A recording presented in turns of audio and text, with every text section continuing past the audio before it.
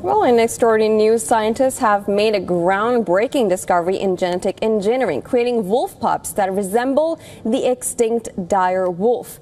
This was made possible by a team of scientists at Colossal Biosciences in the U.S. that worked to bring back lost species.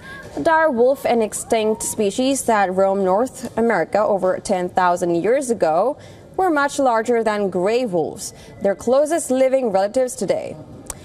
Now, using CRISPR technology, the scientists created genetically engineered pups, which are currently 3 to 6 months old. They weigh around 80 pounds and are expected to reach 140 pounds at maturity. De-extinction to us is, recreating these phenotypes. So a gray wolf is the closest living relative of a dire wolf. They're genetically really similar, 99.5% similar. And phenotypically, their morphology is also similar, only dire wolves are larger, more muscular, and have these light-colored coats and other things that we can see from the fossils. And so we targeted DNA sequence variants that we believe lead to those traits. And then we edited gray wolf cells to contain those dire wolf DNA variants. And then we cloned those cells and created our dire wolves. Scientists learn about specific traits that dire wolves possess by examining ancient DNA from fossils. These included a 13,000-year-old dire wolf tooth unearthed in Ohio and a 72,000-year-old skull fragment found in Idaho.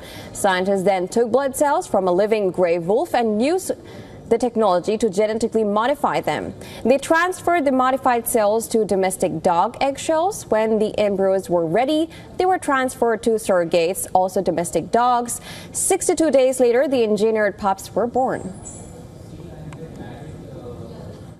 And then the hand raising was really great. We sort of looked at what we do with gray wolves. We beefed up the caloric values of the formula, and we began putting them onto a puppy milk replacer or formula. And then quickly, by 8 weeks, they were weaning and being fed whole solid foods. So they're getting everything from ground meats like beef and deer and horse meats all the way to now they're actually experiencing whole prey. So they get to sort of chew on meat and bones and all of that.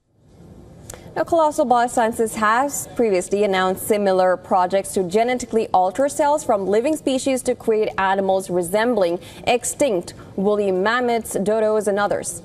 They clone 4 red wolves using blood drawn from wild wolves. And experts say this technology may have broader application for conservation of other species.